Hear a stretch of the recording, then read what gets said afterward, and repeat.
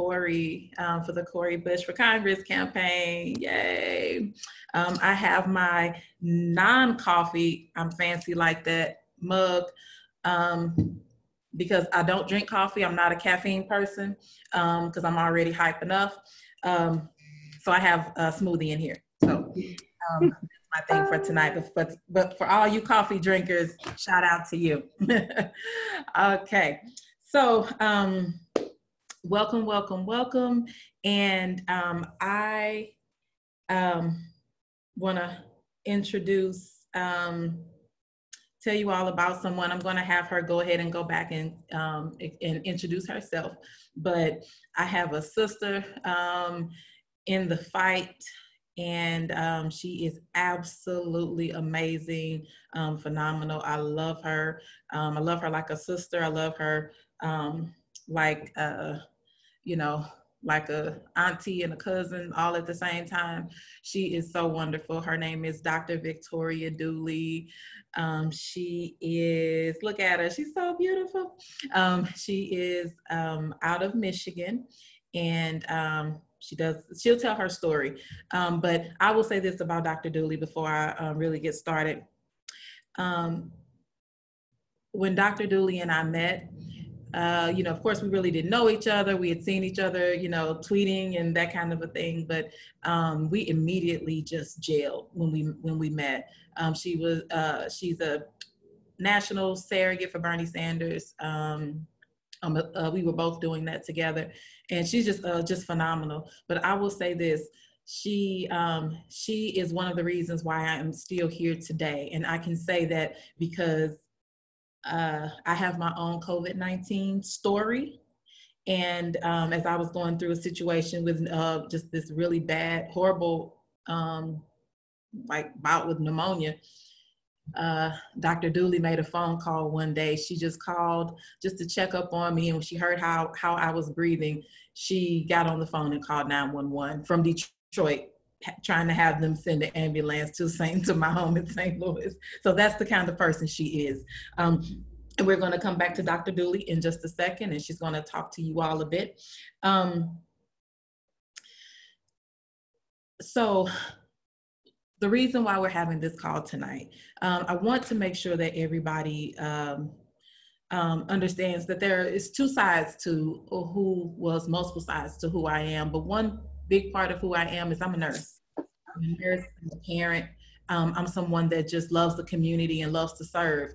And so when COVID-19 hit, you know, what COVID-19 did for me was it was almost like a, you know, kind of like I've been trying to tell you what's coming. Like you all have been on the right track with what you've been asking for from our government, what you've been requiring, you know, from the healthcare system. You've been right on target with it. It's just that thing hasn't happened. And for quite a few people, people felt like, oh, it'll never happen, or, you know, we don't really understand the need. COVID-19 has changed a lot of that. Dr. Dooley and I have been advocates for Medicare for all, and we don't waver on that. So I'm running for the seat for U.S. Congress because people matter, and I believe that the only way we show that people matter, and people over profit, and people over property, and people over, you know, we can all the P's, you know, the only way that we can show that is when we start having people that are in those seats to go ahead and make that change, that are willing to do that. So for me, it's I'm running against somebody right now who has been in the seat for 20 years. Right now, it's about nostalgia. It's about, oh, well, you know, this is the name that we know, or, you know, we have to be loyal. You know, we have to get rid of that, because this is the thing. Dr. Dooley and I have been all across this country talking about a Medicare for all, holding town halls, because we both believe that your healthcare should not be tied to your job status. We both believe that you should have healthcare regardless of your race, your gender, your social status, you know, your sexuality, you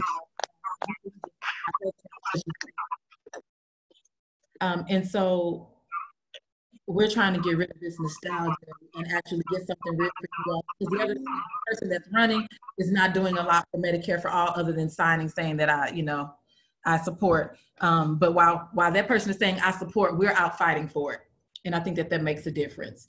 So healthcare is my top priority because I've seen my patients die. They're dying just simply because they don't have access to the healthcare. I see my patients sitting in the clinic wondering, do I take this money and spend it on my, or do I take this money and pay my rent? I've had mothers who I have this one mother who she came in with her 4 children. This woman was suffering from chronic mental illness. She made it to the clinic. Now, I don't know if anybody here understands how deep that is, but she made it to the clinic without her own transportation with 4 small stair-step children. She got there to the clinic and she sat there in the waiting room for like 2 or 3 hours with those children before she saw the doctor. She made it in to see the doctor, and then she came out just to find out that her medications, she was not going to be able to afford them. That's violence on our communities. That woman, she showed up because she wanted help. So I'm running because I want to fight for it. I want to champion the things that you need. Now let's have, before I do that, one more thing. This campaign does not accept not a dime of corporate money, not a dime of lobbyist money. We are 100% people funded, 100% people powered. And one of those reasons is the pharmaceutical company. These healthcare systems cannot be, they can't own us. The day that I walk in to Congress, if I'm elected, nobody will own me. Nobody will have, nobody can say, okay, now that you took my money, now you owe me and you have to vote this way. I'm only accountable to the people. I'm only accountable to you. Really briefly, I am the people that I serve, and I say that a lot. And I say that because if you don't know my background, I'm someone who, I grew up in a household where my father's been in politics for most of my life. And I think my father is on here. If you are, hey, Dad.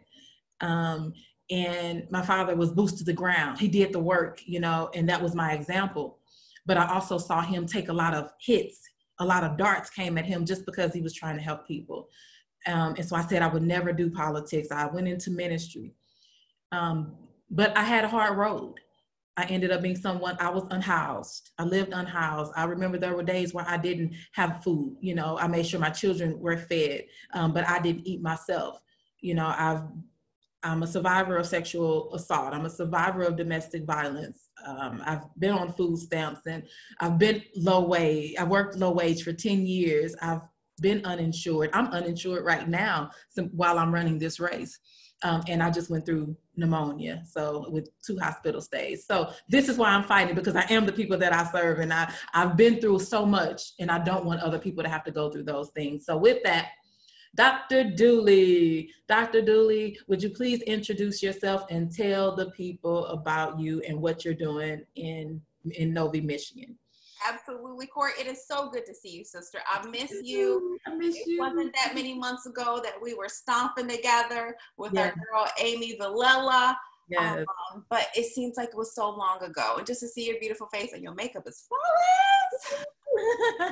I did it. To see you smiling and laughing and breathing, right? It feels good to breathe, doesn't it? Breathe. It feels good to breathe. So I am a family medicine physician. I am a healthcare activist. And why am I so outspoken about Medicare for all and healthcare activism? I don't see how I could not be. When you look at healthcare in this nation and how so many people are uninsured, and how it disproportionately affects people of color, people who look like me and you. I did my training in Detroit, Michigan, and Flint, Michigan. And so I saw how just the city of Detroit, the uninsured rate for the city of Detroit is twice as high as the uninsured rate for the state of Michigan. So it's a huge issue that weighs heavy on my heart. I treated some of those patients in Flint, Michigan, who delivered babies who were subsequently poisoned by lead water. And to give them a solution as, we're going to give you Medicaid, to me, that's unacceptable. That tells everybody that they're poor, right? When you have a Medicaid card, what does it say? It says that you're low income. And to me, that's not healthcare justice. Healthcare justice is being able to go to any doctor, any hospital, any clinic that you want to, and for them to not judge you based off of some letters or some words on your health insurance card. Everyone is worthy in this country. And what I'm seeing a lot of in my practice in Michigan, we have one of the highest uninsured rates in the country due to this COVID pandemic. I believe we're at about 2% now. And I'm having a lot of patients who know we should hear from them because, my practice is kind of small. We're like family, right? So we have some people we haven't heard from in a while. We're calling them and saying, hey, just calling to make sure you're okay. And we're learning that they're not okay. They lost their job. They're uninsured. And they didn't reach out to us because it's embarrassing, and they didn't know what we were going to be able to do for them with them being uninsured. And of course, anybody who was in my practice and became uninsured because of this pandemic, we're going to take care of you. But it shouldn't be like that in this wealthiest nation in the country. There's an alternate universe where people are not only getting guaranteed health care during this pandemic, but they're getting UBI. They're getting like $2,000 a month. This alternate universe is called Canada. Has anybody heard about it? So there is a better way. We are one of the wealthiest nations in the world, and it's time that we treat human beings like human beings. And for somebody to say, we want to give you choice by keeping your private health insurance, and if you like your private health insurance, you should be able to keep it. Well, what about the millions of people who lost their health insurance but wanted to have it because they lost their jobs because of this pandemic? I have young women who worked in retail, and in Michigan, our state has been on lockdown for a long time, and they lost their job in retail. And with losing their job, they lost their health insurance. And with unemployment, yes, Senator Sanders championed getting us more money for unemployment, but I have people who are telling me it's taken 5-6 weeks to get their unemployment check. What are you supposed to do in that time period? How are you supposed to eat and pay your bills? So to me, healthcare activism is just, I don't see how more doctors aren't as outspoken as I am about it. Not only am I a physician, but I'm a social worker, I'm a minister, I'm a counselor, because I care. I went into this profession for the right reason, because I want to help serve people. And I believe that I should go to work and take care of and serve anybody who comes to my office, regardless of their health insurance, just simply because they're a human being. And so I'm looking forward to the day that we have Medicare for all in these United States. I'm not giving up because of wonderful people like you, Cori, my sister. We are going to make it happen. And I'm so proud to support you in your race.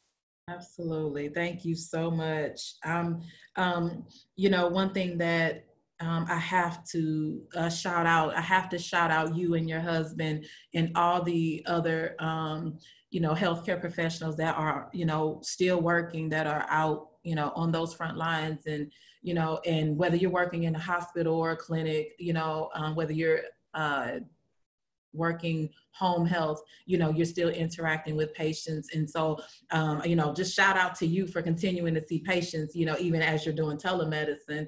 And I think about, while I was sick, so initially, remember everything, we all were kind of just like wondering, what really is this? What are the real symptoms for this thing? How do you get rid of it? Can there be a vaccine? Like all of these questions. Do you wear a mask? Don't wear a mask? All of that. And we'll get to that in a moment. But when this hit me, it was in the early stages of this thing really hitting the US, and then hitting Missouri. And so we didn't have much information. And I just remember thinking, something that I know, Dr. Dooley, that you've seen, and the people on this call, you may be this person as well, where when that thing hit me, it hit me like a train. I couldn't breathe. I had all these other symptoms, but I said, I'm not going to the hospital. Mm-hmm. I don't have insurance. I don't want that bill. Let me go. First I was going to try to wait it out. So I waited it out the first day. And then the second day, it was so terrible, I couldn't. So I went to the urgent care. And I paid my cash and to be seen, and they, patched me up, gave me a breathing treatment and some meds, and did a strep test and did a flu test and sent me out the door. A few hours later, I'm couldn't breathe again, even worse. So I ended up in the emergency room. So many people fight that. So this is the thing, pre-COVID, pre-COVID, we were talking about these things. Pre-COVID, we've been talking about the healthcare disparities within this country, and talking about how it's more than just it's not just about access, it's about having actual care. You brought up something about, like when we talk about people pulling out their Medicaid cards.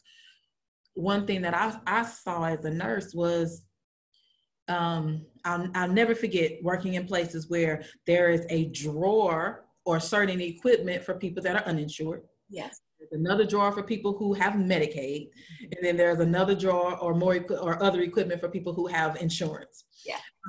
And that class system is something that has to go away. And I would always wonder, like, what's the difference with this medicine and this medicine? Because you can't tell me it's a lot number, because we're more sophisticated than that. So it can't be numbers. It's something. What is the reason why people have different medicines? And what'd you say? It's all cost. It's all about the dollar.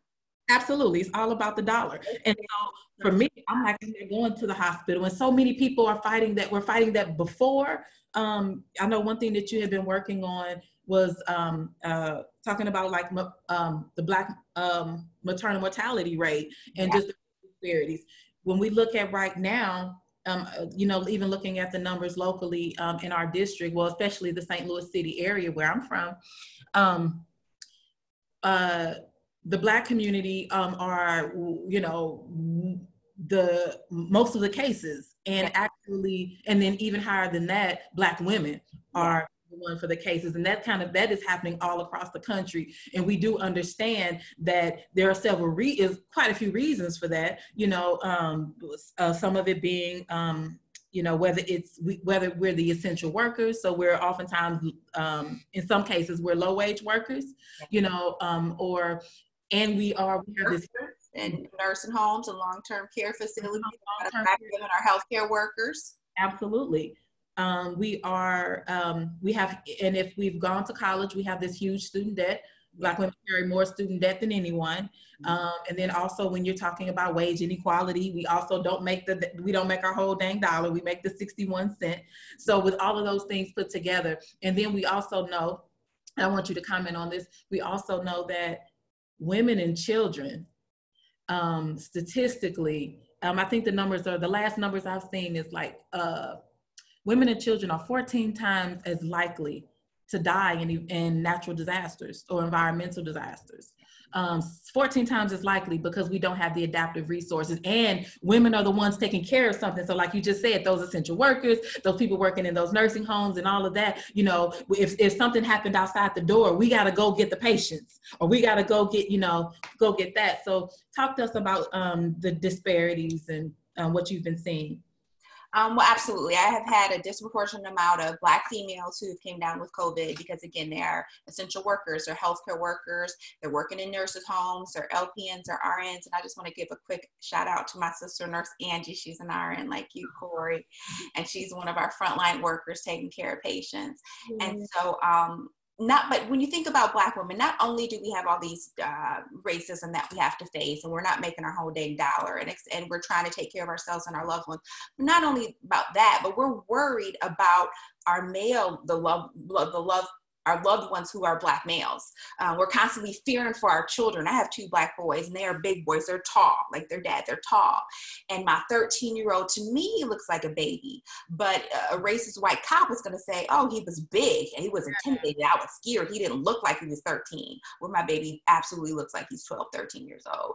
So not only do we have to worry about ourselves, because there's so many injustices with us, but we have to worry about the men that we love, our fathers, our sons.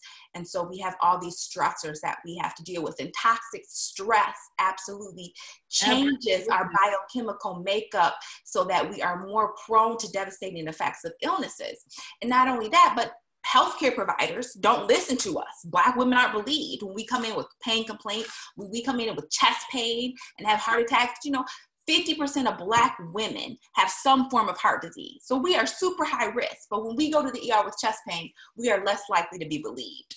And so that's why we need people who are not only gonna say, hey, everybody deserves healthcare, and it should be the same good quality healthcare for all people, regardless of race and income. But not only that, we need activists in the government who are going to say, you know what, if you are a healthcare provider and you discriminate against a group of people based on their race or their religion or their sexual preference, you are going to be fined and suffer some consequences. Right. When you think about it, landlords aren't supposed to discriminate against people because of color and religion and things of that nature. So why do we have a system that does not say to doctors or nurses, look, you are going to provide culturally competent based care, or we are not going to allow you to have this job? Because when you make decisions based off of how somebody looks or their sexual preferences or their religions, you can potentially kill them. We're not talking about the right to rent a home, which is a crucial right, but we're talking about life or death here.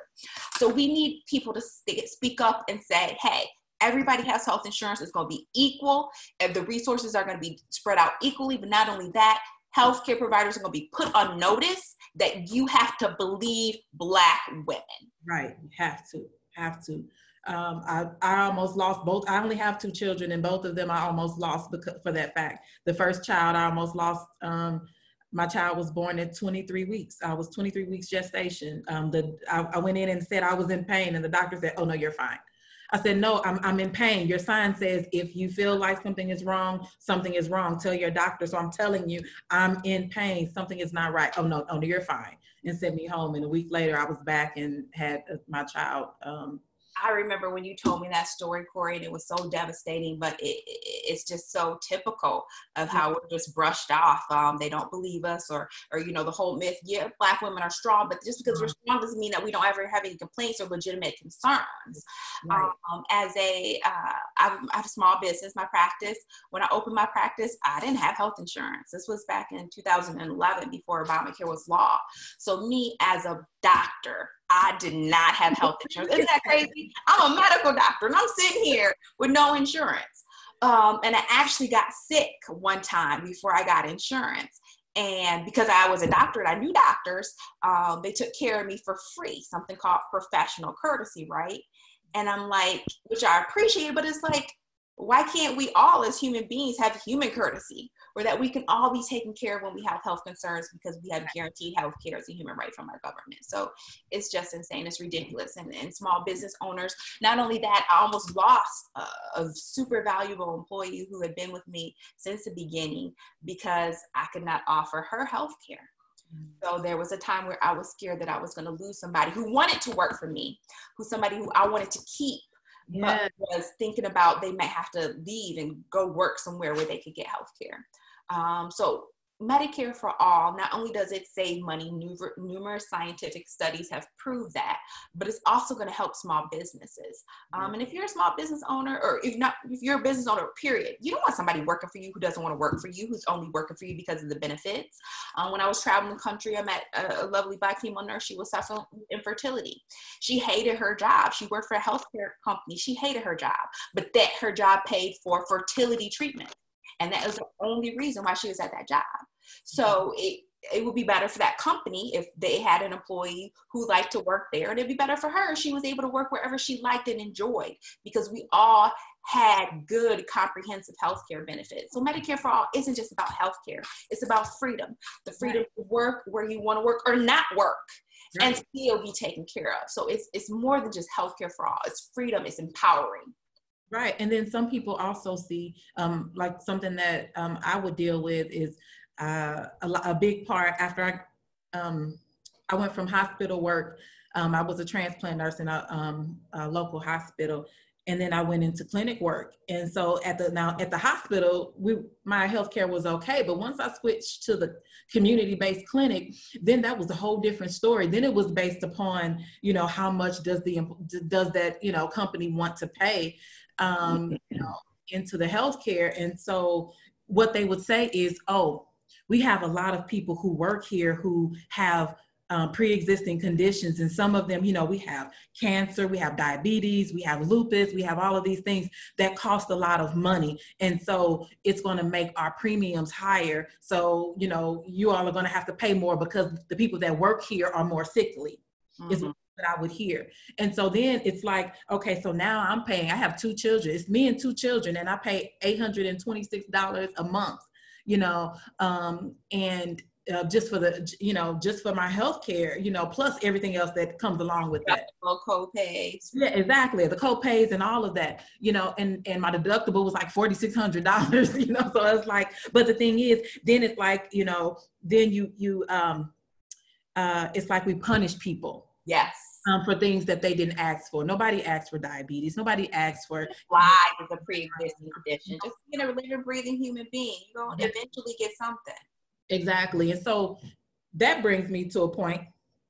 So we have this situation right now, this whole mask situation.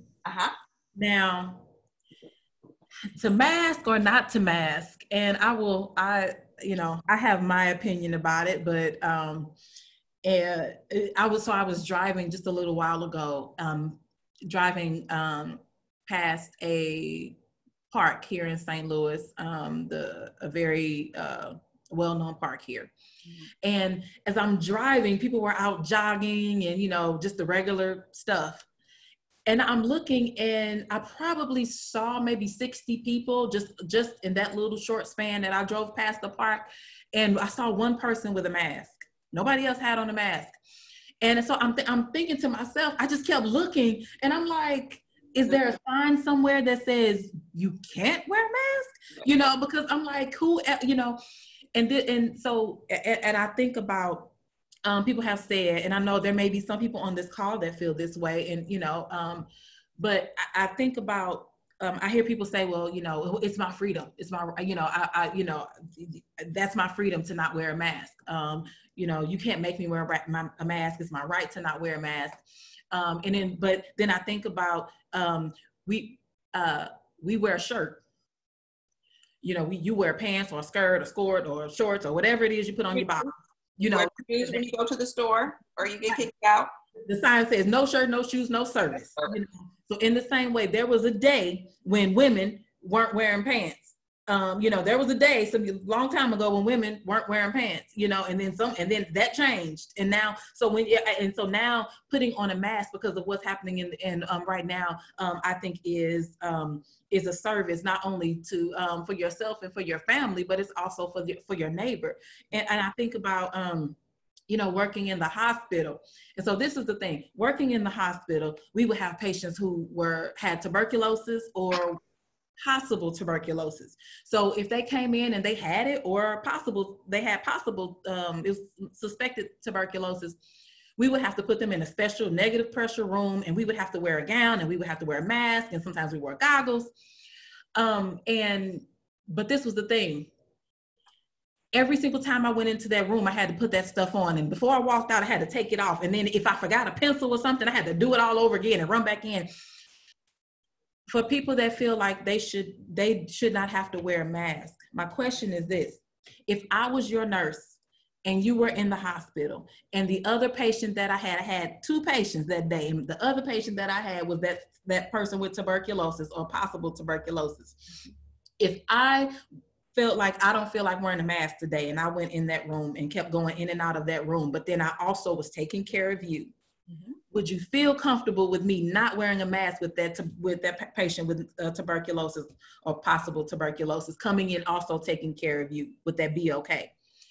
I don't believe so. And I was your surgeon, and I was going to operate on you, and I said, oh, I don't use a mask, and I just go from operation surgery to surgery, and I don't use a mask. Would you pick that surgeon? No, you would not if you had any sense. No. So, yeah, I agree. We do have freedoms. You are free to not wear a mask at home all you want to. But if you are going to go to people's place of business, like I said, we all know no shoes, no shirt, no service. And so, yes, businesses legitimately have the right to tell you have to wear a mask or you can't come in. And it's not really that hard of a concept to understand if you think about it. Look, I have to wear a shirt. I have to wear shoes. This is no different. And if you don't like it, you don't have to partake of that business. It's as simple as that. Right. Exactly. And I keep seeing people say, well, the mask is not for you, it's for the other person. Actually, I don't agree with that, because I believe that the mask is for both of us, because if that other person if you don't wear a mask and the other person has on a mask, you still have that makes that other person that has on the mask they still have a high risk of getting it from you because you don't have on one. So if we both have on one, then transmission is a lot lower. It's like 5% or something. And so anyway, so I'm definitely a mask person. I wear 2 masks half the time. I just double them up, you know, because I want to be sure. Mask it. I double mask it, you know. And I got my bag here, and I have my mask. And yes, yes. Yes. Just the right thing to do for yourself and for your loved ones. Yeah. We know that we think that like up to a third of transmission is from people who are having no symptoms. You can have no symptoms of COVID and pass it on to somebody who can have symptoms and will subsequently die. So just because, I'm not coughing, I'm not having fever, that doesn't mean that you don't have COVID, that you could be fatal to somebody that you love or fatal to somebody that you don't know. But like I said, we got to be more focused on being humankind in this country. I had a patient who was from another country, one where they guarantee healthcare as a human right. Pick one, because it could have been any of the other industrialized nations in the world, because they all offer universal healthcare except for the U.S. But he said living in the U.S., he noticed that there wasn't as big of a sense of unity in the U.S. as it was in his country. He said he was a higher income earner and he paid a little bit more in taxes, but he said he didn't even think twice about it, so that other people can have health care. Because he said when him and his loved ones get sick, they have health care too. So he has a little bit more, so he's not concerned about paying a little bit more so that people less fortunate than him can have health care. And he said that in the U.S., it's more divisive. They don't have the sense of we're all in this together. And that's what Medicare for All does. It says, look, we are all in this together as humans, as human beings. If you get sick, we got your back. As opposed to Medicare for All who want it or public option. It's basically saying you're on your own. If you don't know what website to go to, on what date and what time, you are not going to have health care. You are all on your own. The Medicare for All says, look, we are all in this together as human beings. And that's the way it should be. Well, and then, you know, when our mail carrier brings the mail, I can't name a day that I had to run back out and say, hey, you forgot my payment. You know, so we all receive our mail and we don't give the postal worker a dime. We, you know, that just happens. You know, the street sweeper comes and, you know, they sweep the street and that just happens. You know, so to feel like we're, like this is something that people should have to pay for. And if you're lucky enough, you know, I've had people tell me that, you know, on calls, they'll say, you know, well, Cori, I love your policies. I love that you stand for $15 an hour minimum wage. I love that you're fighting for environmental justice for all. And you're pro-choice candidate. I love those things. And you're fighting for, you know, to reinvest money into public school systems and all of these things. But that Medicare for All thing, you know, no, I have a great job and, I have great care and I don't want to lose that switching over to Medicare for All. And they'll say, and I don't believe people should have anything for free. And then I bring up the mail carrier thing, but then also I let them know. And I think that it's firefighter, your deductible before he comes and puts out your fire. Right, exactly. You know, and then I let them know, well, this is the thing. You won't lose. A lot of people think that they're going to lose their doctor. Like, I love my doctor. People say, I love my doctor. I love where I go. I love the service. You won't lose that at all. You get to keep that. And this is one thing that will change. So as the nurse, I've been the staff nurse and I've also been the director of the facility. So as the staff nurse, I was the one that had to take care of you in the room, but then go sit on the phone with Medicaid or go sit on the phone with Medicare and ask, can you have this done? And I'm on the phone for an hour. And so now you have to sit longer because I have to sit here on this phone and it's happening over and over and over again. And then as the director, I'm the one saying, administration, I don't have enough staff because because the nurses are always gone on the phone trying to, get stuff for patients instead of being able to provide direct patient care. And so Medicare for All will take that away. Right now, with COVID-19, we have nurses who are nurses and doctors and, shout out to, our housekeeping staff. Shout out to our, radiologists who are doing our laundry, washing doctors' coats and scrubs and all essential workers. Absolutely. The couriers and just everybody doing transportation, our public transportation people. Shout out to all of them. But, when I think about how what happens to them? You know, right now we've been fighting for a better wage for this same group of people. We've been fighting for healthcare for this same group of people. And now this is the group of people that have to be there on that front line. So what happens to them? That's why we've been fighting. And I'll say, people may say, well, Cori, you know, you keep saying the same thing over and over again. It's because it's true. It's true. Truth don't change. It hasn't changed. Nobody brought home Medicare nobody brought home making sure that everybody has health care. One thing that breaks my heart is when I was working in mental health. And I would have youth at our youth site that could not go to school. The school would say, hey, you can't come back until you have medicine. You have to have your medicine to be able to sit in class. So you can't come back. The child goes to the doctor, and then the doctor prescribes the medicine. After they could wait 3-4 months to get the appointment, the doctor prescribes the medicine, and then Medicaid says, or whatever they have says, we're not going to pay for it. So then the parent has to pay for it, and the parent doesn't have the money, and then so now the child can't go back to school.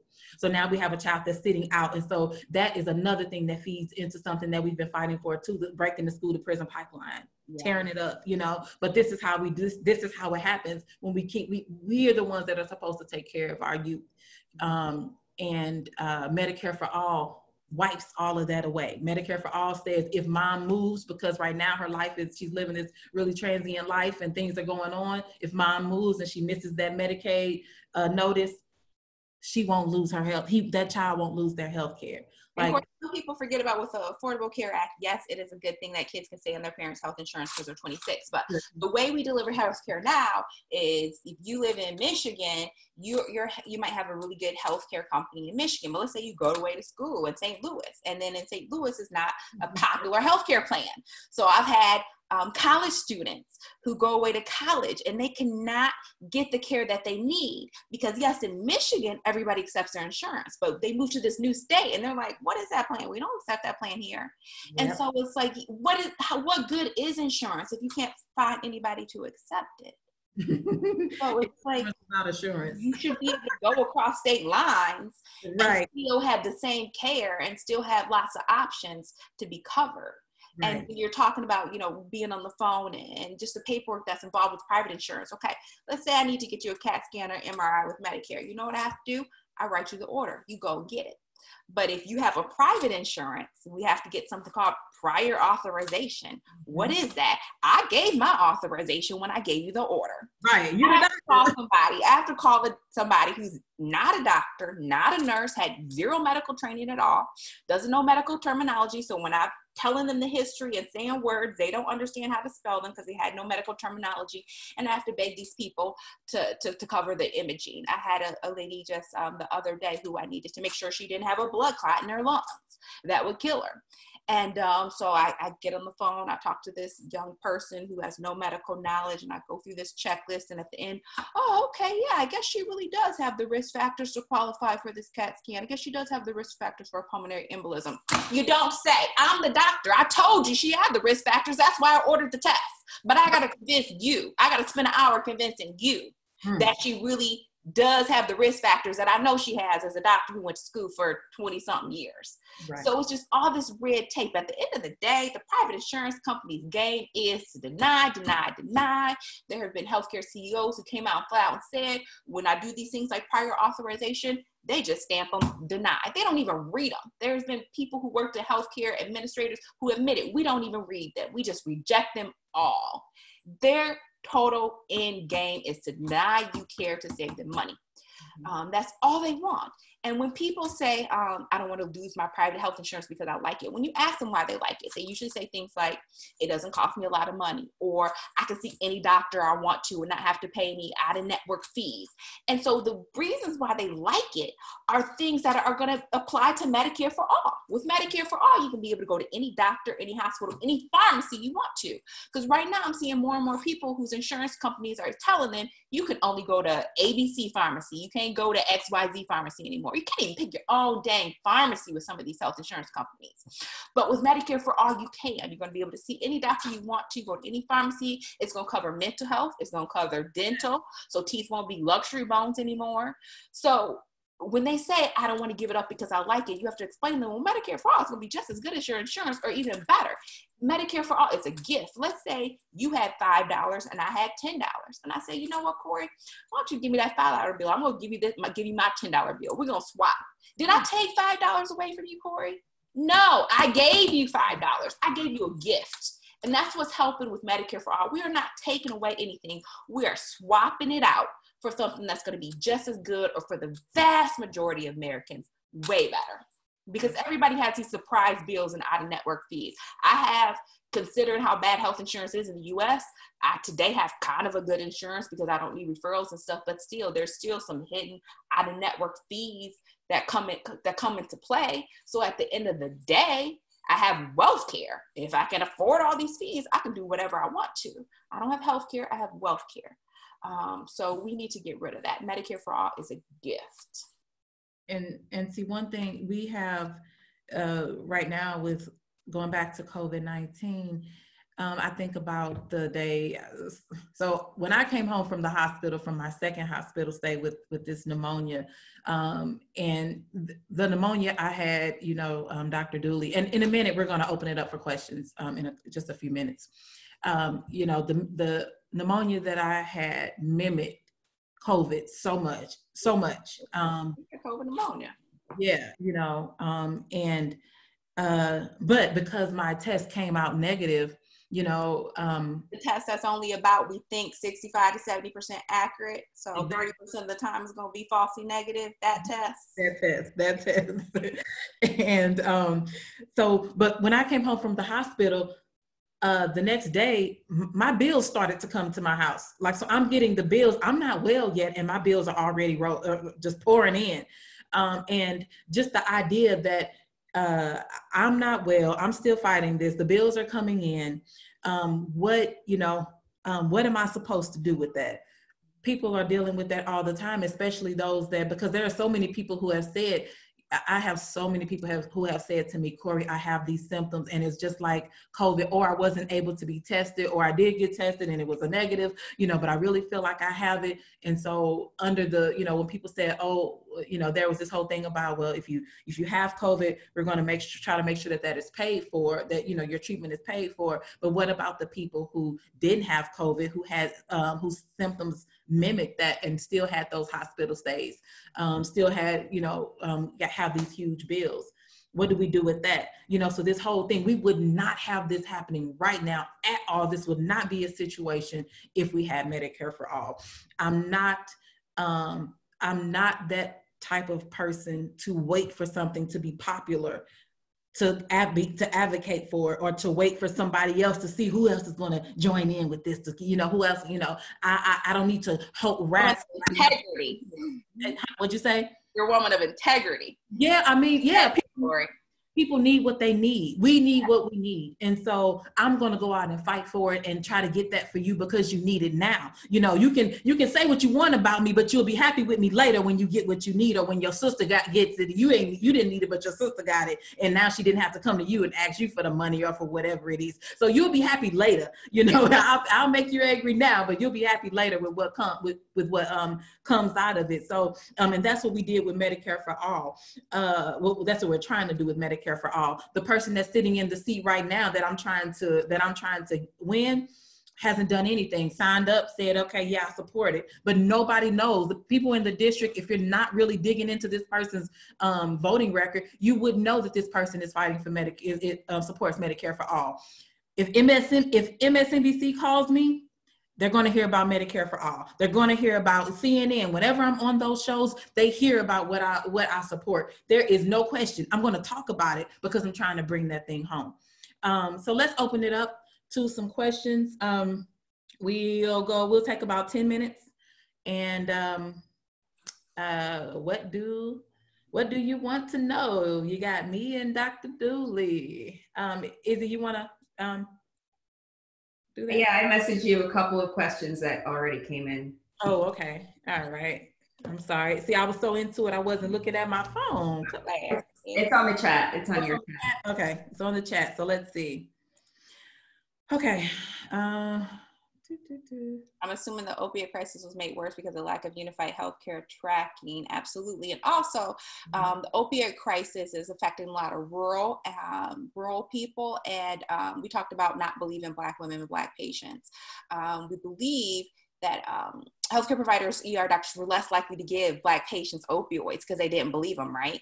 So they were more willing to believe the white people who had pain and gave them more opioids. And the fact that they believed the white people more and gave them more opioids actually contributed to the opioid epidemic disproportionately affecting white people and rural people.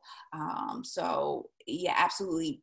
You need mental health care and physical health care. Even when you think of something like COVID, you can get over the physical symptoms, which I'm so glad you have, sister. But just the long-lasting effects, the fatigue, the medical bills, those are going to cause stress, and you might need some counseling or some mental health services. So we can say, okay, we're going to cover your COVID. But what about all the mental health ramifications that come after the COVID? You're not going to cover those. It makes no sense.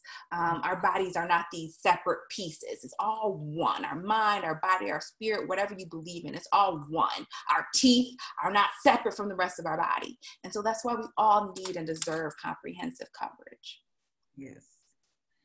There's another question I think would be better for you to answer, Dr. Dooley, from Christy W. How accurate do you think the antibody testing is? I would say I think that it is. It's because it's immunoglobulin, right?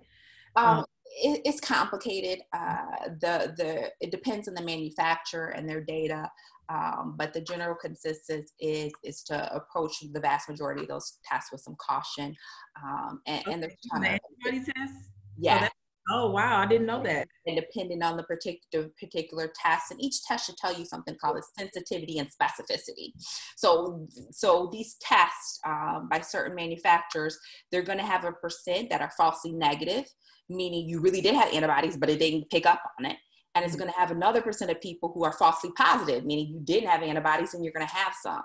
So COVID is so new. We need to do work on not only our COVID testing, but our antibody tests. And so if you have a positive antibody test, depending on which test it is, you want to ask about the sensitivity and specificity.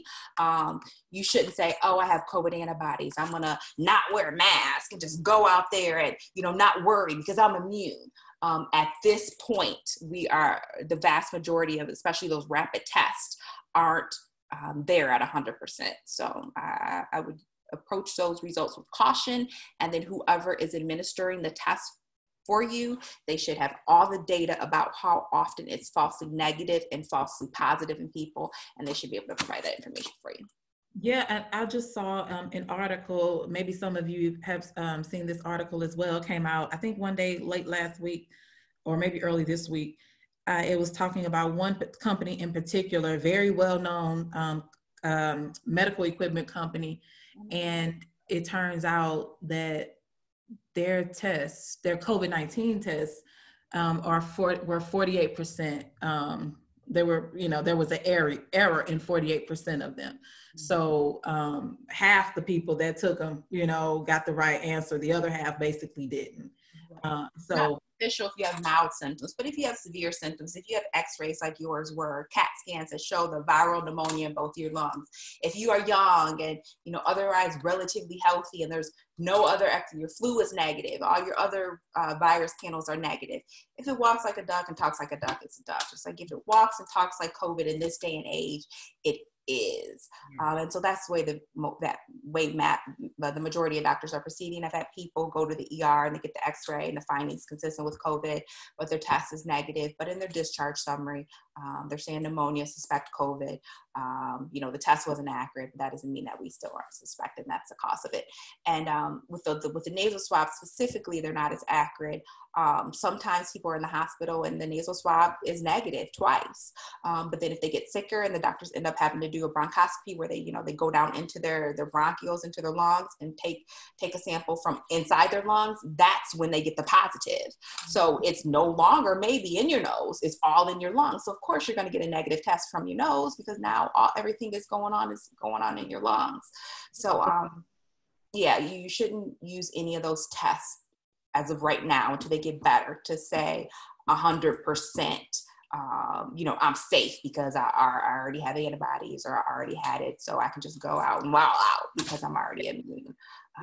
Yes. And we also have to, like with my very first test as a nurse, I just knew that my first one didn't go well. The person didn't go back far enough.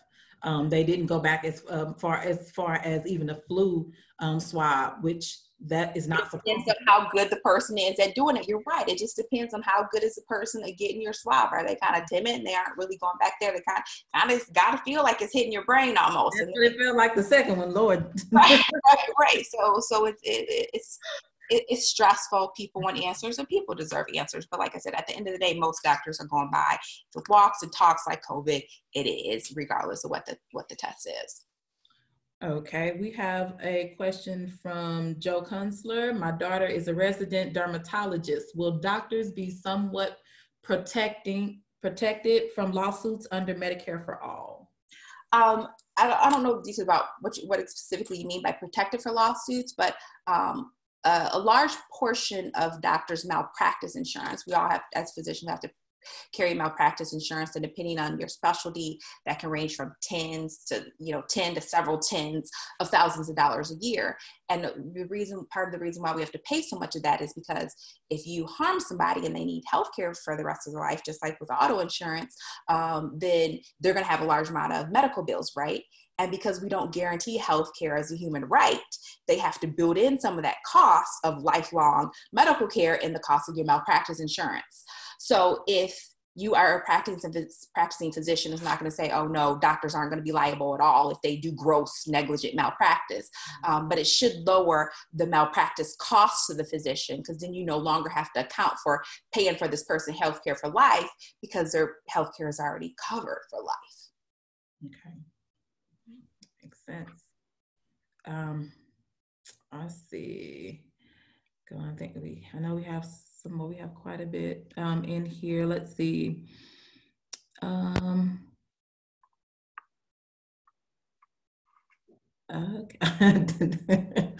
Okay. Somebody was saying they want to see our $24,000 ice maker. I'm not going to let you get into that. What is that? We know my story about innovation. I'm not trying to dismiss it, but that's also thrown, the U.S. is the most innovative country in the world. And if we have Medicare for all, we're going to lose those innovative research and drugs. I know. These drugs are mostly funded by taxpayer dollars. We pay to fund the research for these new medications. And then what do pharmaceutical companies do? They jack up the prices to tens of thousands of dollars when a new medicine comes out. So we are paying for this innovation, but we're not getting any credit for it. So with Medicare for all, some of the cost of this innovation is going to be in taxpayers, but we're going to benefit from it, because then when the medicine comes out, we're not going to have to pay huge cost. Yep. And then also you have to think about, what is the point of being in a country that is allegedly so innovative if nobody can afford the medication? Who cares if it's an innovative medication, life-saving medication that you need, if it costs $250,000? Right. $40,000 a year. You're not going to get that medication. I don't care how innovative the medication is. If you cannot afford it, you don't have it. Access is not care.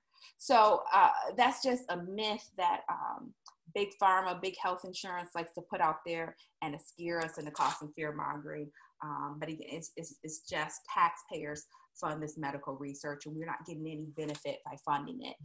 Whereas with Medicare for all, we will get the benefit because we won't have to pay these astronomical costs. Dr. Bill makes a really good point.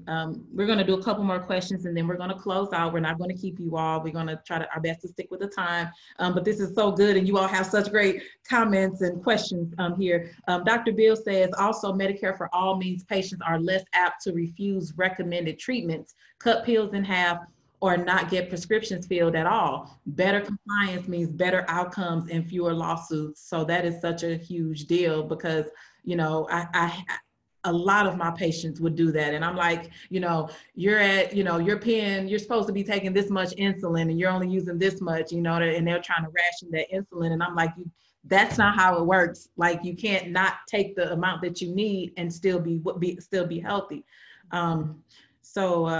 Yeah, that's a great point. Excellent point. Let's see how And it's Medicare. like some people, they won't even tell me that they're not taking their medications because it's embarrassing to tell your doctor you can't afford your medication. So I have people come in, they're like, oh yeah, doctor, I swear I'm taking the medicine. But with electronic medical records nowadays, I get pushed pharmacy data so I can see when you last fill your medicine. And they swear up and down that they took it. And I'm not saying that they're doing that because they're liars. They have their own reasons. It's embarrassing. It costs, they're scared. They think if they tell me I'm not going to have an option to help them, so what's the point? And revealing that information. So then I get on the phone, I call the pharmacy. When's the last time the patient filled this medicine? 6 months ago. And so then I have to come back and say, look, I know you're not taking the medicine. I called the pharmacy. I get the data into the computer system. There's absolutely zero way you are taking these medication. If you could just explain to me why, I can help you find a way to get an alternative or even get that medication treated. Some people don't realize that certain pharmaceutical companies will have prescription assistance programs, and some of them are stricter than others, but a lot of them are fairly generous as far as what income level that you can make up to and get some assistance to get the medication free, mailed to you for free. And so, if they explain to me, I can't afford it, I can either switch them to something else, or I can see, this particular pharmaceutical company will give it to you for free if you make less than this. You don't have to tell me how much you make, but I'm going to give you these papers. And if you fit these income guidelines, I want you to fill them out and return them. So it's important to communicate with your doctor. And if you have a doctor that you are scared to tell the truth to because you are going to be embarrassed or you think they're going to talk down to you, that's an excellent sign that you need a new doctor. Yes. So many people I've seen, they'll go in and won't tell the doctor something, but then they'll come out and tell the nurses, and then we have to go back in and tell the doctors this is what's really going on. And they're like, now I have to start over with what I was doing. So yeah, switch doctors. But, if anybody is in Novi or anywhere near it in Detroit, go see my sister. I'm telling you, she is a phenomenal doctor. And I just you are amazing. You saved my life. Absolutely. Oh, Cori, no, I did. But like I said, you touched my heart so much because, like I said, I was you in 2011. I did not have health insurance. And if I didn't have colleagues who were willing to take care of me, I'd be in a ton of debt, or I just would have got sicker. So, you're my sister. I love you. I'm always going to be there for you, girl. You ain't getting rid of me no matter what. So. So, and my clinic is, the clinic that I was sent to after discharge from the hospital is closed. And so I didn't have a doctor. People keep saying, who's covering your care? Who's taking care of you? And I'm like, I called Dr. Dooley because, so Dr. Dooley's like, hey, use your nebulizer more, do this, do that, because I don't have anybody local. So, thank you for being there. People just don't know. We have there are some just really great doctors, and shout out to you as a Black woman doctor. We need so many more that understand our issues. We need people of color. We need people that are, we need people that are trans doctors. We need so many, we need everybody to feel represented. That's why college should be free, so that you don't have to incur $250,000-$300,000 of debt just because you had the dream of being a doctor. Exactly. We're gonna take these. Yes, I do telemedicine appointments, Shannon. I do telemedicine appointments during the pandemic. So as long as insurance companies are going to keep paying for them, and hopefully they'll continue to pay for them forever now, because this pandemic is going to last for a long time. It's going to be another one eventually. So we absolutely do telemedicine visits. And, a lot of doctors are small businesses, and some of them did close because a lot of the staff got COVID or the doctor got COVID. Fortunately, my staff and I did not. We had been tested. We did not get COVID so far. And we are, practicing safely. We're wearing our masks, social distancing, cleaning. We're seeing COVID patients by telemedicine. We're not having them come into the office just to limit exposure to our well patients. So we have a few more questions. We're going to try to get through these really quickly, but I want to make sure everybody gets their questions answered. One is about vaccinations, let's see. This one is from Sarah Katz, asking about people just being concerned that people may not want to get the vaccination once it's available, and just how we would frame its importance.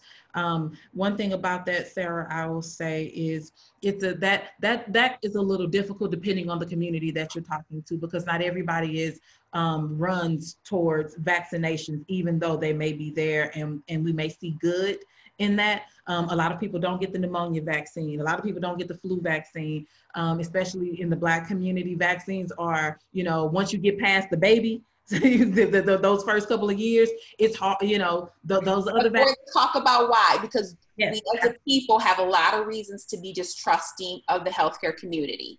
And if you don't have a doctor, and studies have shown if you have a doctor who looks like you have better outcomes. So since we don't have enough Black doctors and nurses, and every Black person doesn't have a Black doctor that they feel comfortable with, that's part of the reason. We have a lot, doctors don't believe us when we go to the ER and things. So we have a lot of reasons not to trust the medical community, but you also have to think about it. In my office, my medical assistant, she's surprised. She's like, because she'll ask you if you want the vaccine as soon as you get there. And then I'll go in the room and I'll explain to you why it's important and explain to you, address your myths, because there's a lot of bad information out there. The internet is wonderful, but it's also horrible because anybody with a rear end and opinion can get on there and blog and spread misinformation. So she's shocked. She's like, Dr. Dooley, you know, I always ask for people for vaccines and they say, no, you go in there, you change their mind. I'm like, well, you know, because I'm a parent first before I'm a doctor, and I research vaccines before I give them my kids, and I give my kid every recommended vaccine after I've researched it. But when I go explain to them, address their myths, sometimes people are concerned about mercury. Explain to them, number one, there's no mercury in any vaccine that I carry in my office. We carry preservative-free single-dose vials. You will not get any. So mercury doesn't cause autism, number one, but let's say hypothetically you are still believe that it does. You will not get a thiomersal containing vaccine in my office. And it costs me a little bit more to buy those individual doses. And I do it not because scientifically it's the right thing to do, but morally, because people have legitimate concerns. They might be false concerns, but they're legitimate concerns. So when I go in there and find out, not every time, but like I said, my medical assistant, she told me several times, she's shocked how she'll ask people, and then I go in there and I talk to them and explain why it's important to get it. So it's not a lost cause for everybody. Some people can be persuaded with the correct information from a healthcare professional that they trust. Mm-hmm. Absolutely. That's right. 2 more questions, and then we're going to close out. Let's see, how can we get through to family members that aren't taking COVID-19 seriously?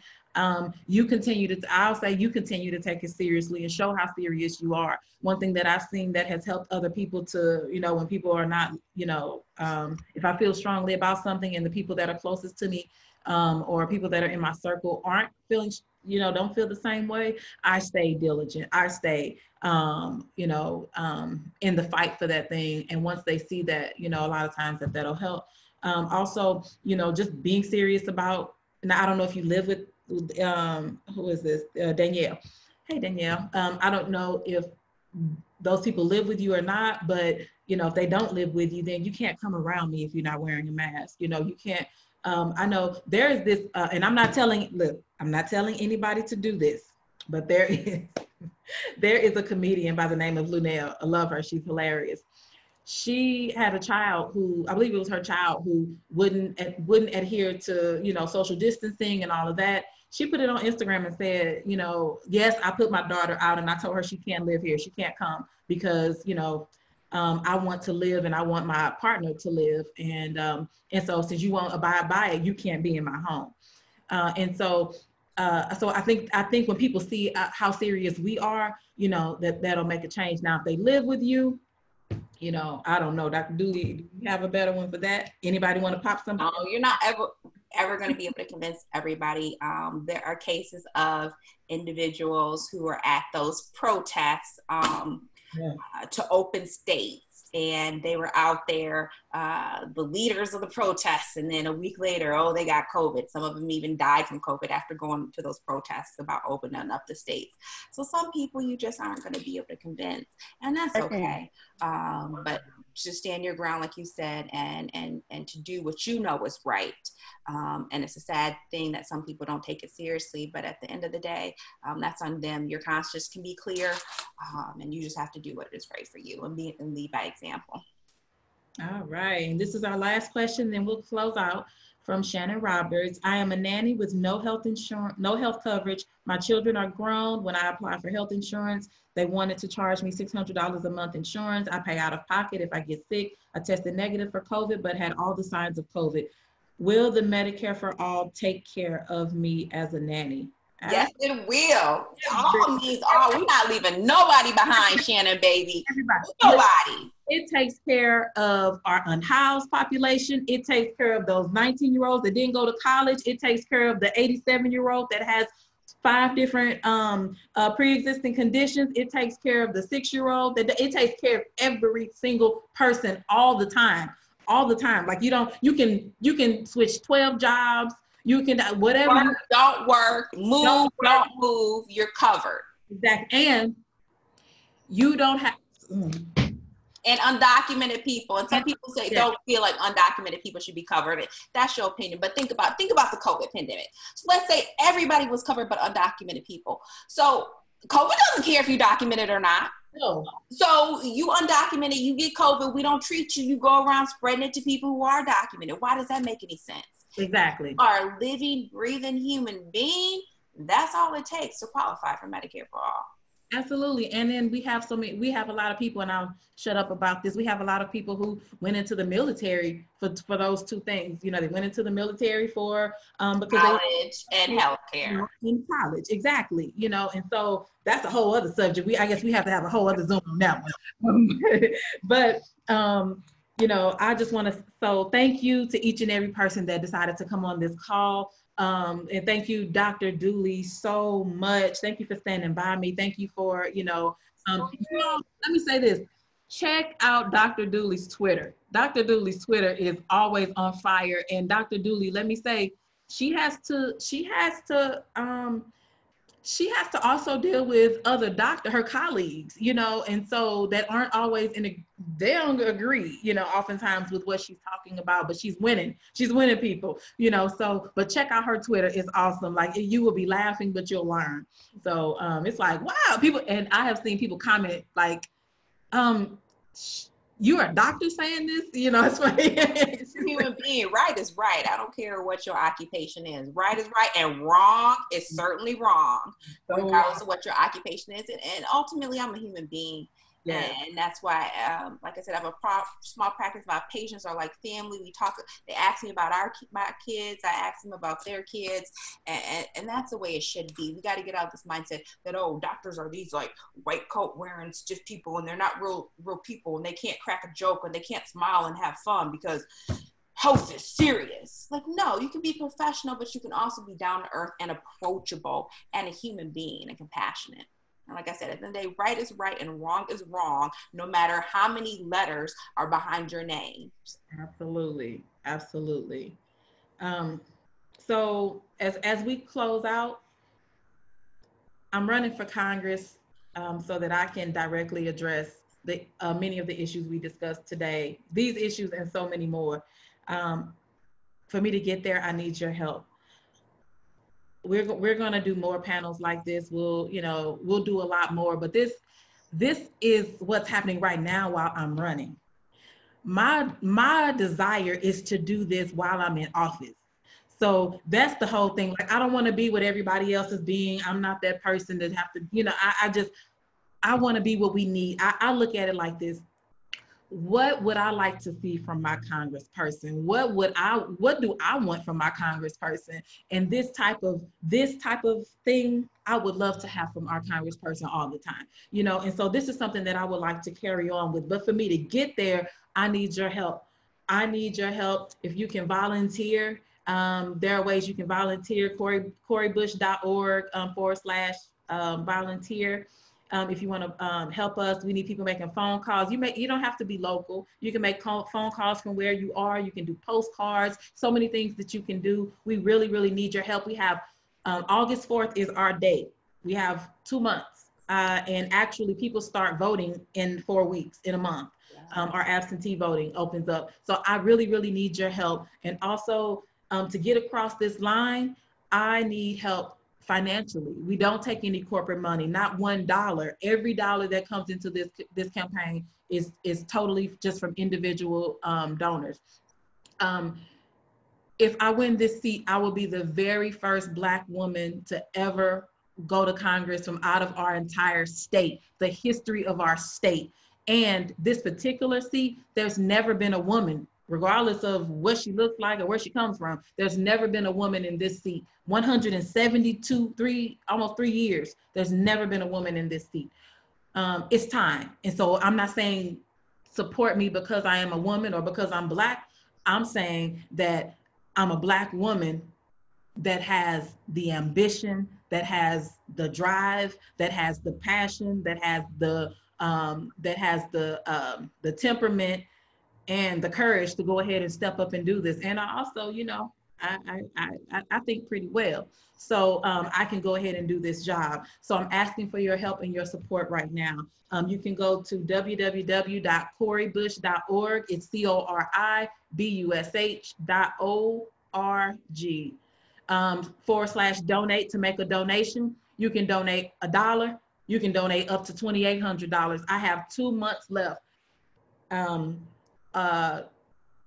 Are the things for us to buy, let me just say, when I ran in 2018, we did phenomenal in 2018. We didn't quite make it, but we did really well.